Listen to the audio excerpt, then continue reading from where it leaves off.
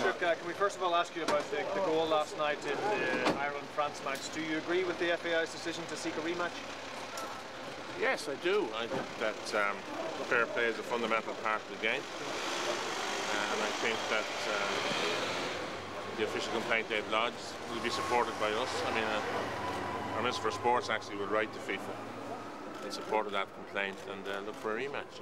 My understanding is that a rematch will technically only work if the French agree to it. Will you be raising this issue with your French colleague tonight? Well, I think what I would say is I want to acknowledge the sense of fair play of the French public, who have been making it clear in great numbers that there would be a lot of disquiet about the manner of the goal. But I'm not going to raise it to that high diplomatic status. I just want to see it dealt with on the basis of the regulatory bodies of football. Making sure that fair play is upheld here.